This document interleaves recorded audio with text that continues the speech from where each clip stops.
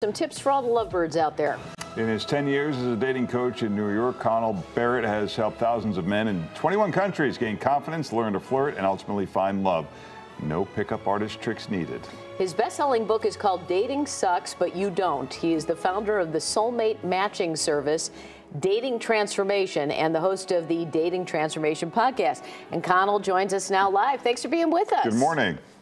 Robin and Larry, thank you for having me. It's my pleasure. Gosh, so what makes you an expert in this field? Or how did you decide that you had tips? Had people told you had great tips for them in the past?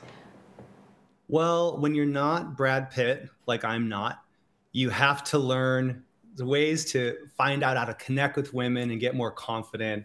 I used to have a lot of dating struggles. I struggled with flirting and I struggled with confidence. Once I was able to fix these issues myself, I said, I want to help men, especially shy men and nice guys, get good at dating and get great girlfriends. All right, you have some prompts that might be good to use on the dating apps. Let's take a look at some of those right now. Instead of grabbing drinks, let's see a comedy show.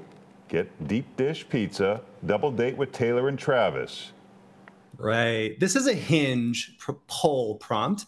And one of the secrets to success on a dating app like Hinge is find a way to make that other person laugh.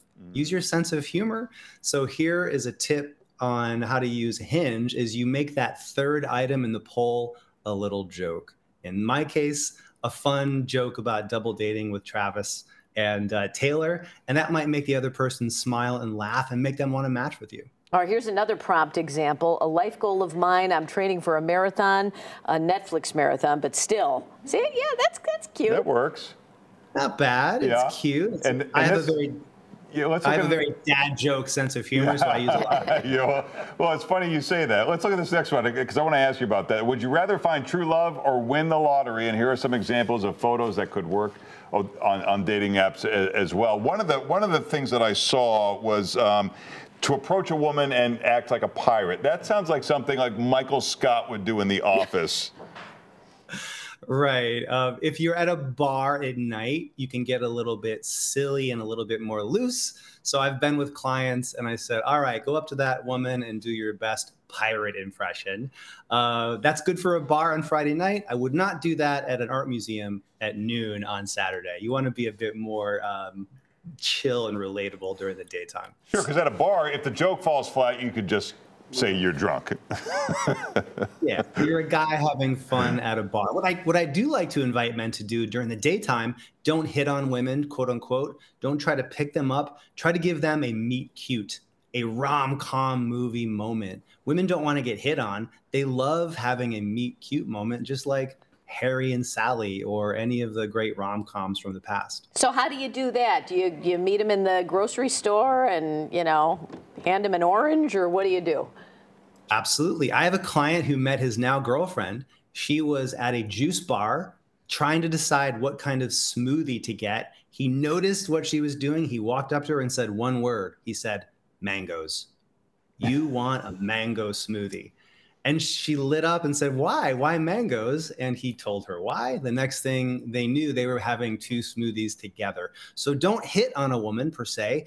Try to make her day better. Give her a tip on the kind of smoothie she should get, and you might be on a smoothie date instantly. I think we saw a profile picture that you had mocked up there of yourself. This is interesting. Someone said that men are either shirtless or holding a fish in most of their profile pictures. Can you explain that to me?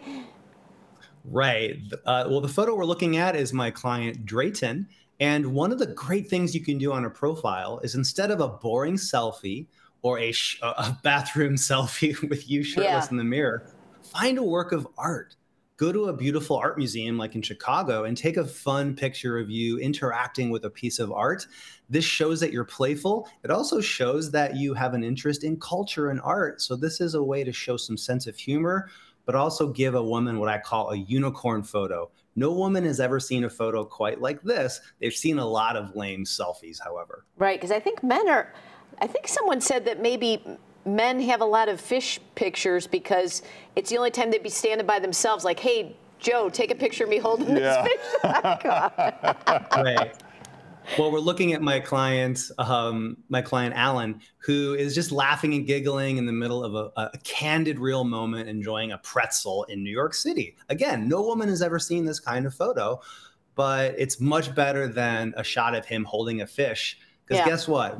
Women don't want to date the captain from Jaws. Yeah. They want to date a good, normal, relatable guy. And you have one big mistake that you find your clients bring to the table that you are constantly throwing away or turning them around on? Well, there's a couple big mistakes. I think the biggest question my clients make is asking several boring questions. Where are you from? What do you do? How long have you worked at such and such place? Beware of interview mode when you're talking to a woman. Instead, ask her fun, light, playful questions, or just good, positive questions like, Robin, what do you love most about your job? What lights you up about working with Larry? Oh, boy. Well, we're out of time. Hey, thanks for joining us. Down a dark hole there, Connell, but I know what you're going for there. It's great ideas. You can check out datingtransformation.com. You can also find Connell on Instagram and his podcast, Dating Transformation. Thanks, Connell. Thank you. Thank you so much for having me.